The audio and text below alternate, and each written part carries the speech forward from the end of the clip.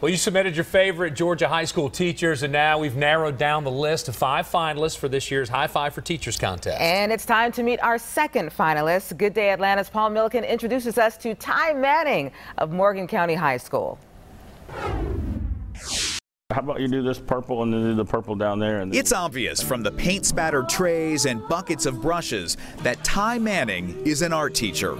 Cool, well, just keep on working your magic. But when it comes to spreading joy at Morgan County High School, Manning just can't stay inside the lines or his own classroom. Are you ready? Well, give me an F.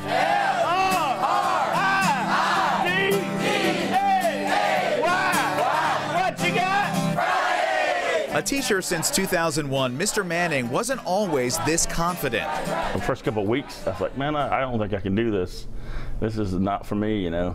And then when all that craziness of the 9/11 stuff happened, the kids in my class were scared and they needed somebody to tell them it's going to be all right. And that was sort of like, you know, I was there for the kids.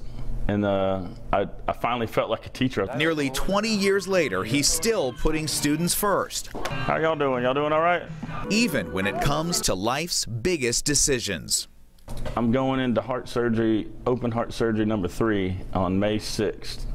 I got my calendar ready. They told me when I came to my last checkup, they're like, figure out when you want to do it. And I was like, well, I got a gig with the band this day. I got an art show with my kids this day. This is the prom.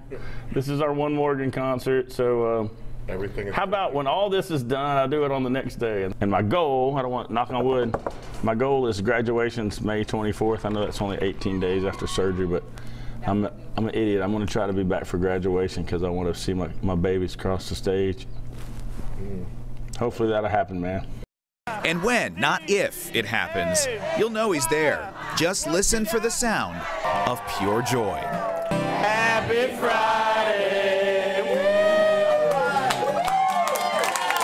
Paul Milliken, Good Day Atlanta.